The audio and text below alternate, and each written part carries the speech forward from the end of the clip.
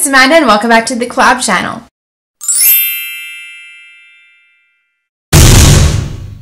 This week we decided to do some story time videos for you guys because a lot of people love listening to other people's stories and how interesting their life is. Unfortunately, I have a really boring ass life, so my stories probably aren't going to be as good as everyone else's, but you know what? We're gonna deal with that. So today's story is about when I fell into a fountain at my local mall. So you know those fountains where there's water in it and you can throw coins in and stuff like that? Yeah, okay.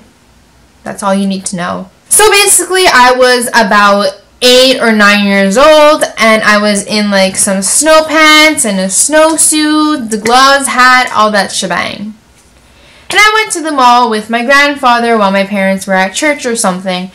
And basically there was a fountain and I was a little nosy kid and I wanted to throw money in it. Okay, that's cool. I want to look at all the money in it too to see how much there was. So I basically grabbed on the bars and was like leaning forward. Yeah, okay. When I was leaning forward, I might have leaned a bit too forward and I might have fell in the fountain. So I was leaning forward and all of a sudden I just flipped in and I looked up and I was literally in the water where all the money was.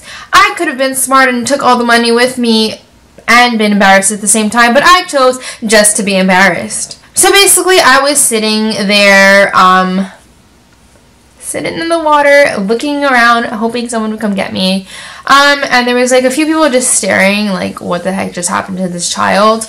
But then my grandfather picked me up, took me out of the fountain, and then we went outside and it was like minus 25 because it was winter time and there was snow outside. It was blowing. I froze my little ass off, but I basically got what I deserved for being a curious little girl. So then my parents had to buy me a whole new snow pants, whole new freaking jacket because I was a dumbass kid.